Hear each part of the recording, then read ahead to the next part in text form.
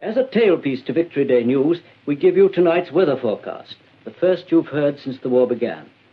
There will be sporadic rain over the whole country with thunderstorms in places, but there will be bright intervals in most districts. The weather will continue warm except on the northeast coast where there will be local fog. Outlook for Thursday, unsettled, local thunder and somewhat cooler. There's also news today of a long-lost friend, the Large Depression. It's turned up again between Ireland and the Azores, where it's reported at the moment to be almost stationary.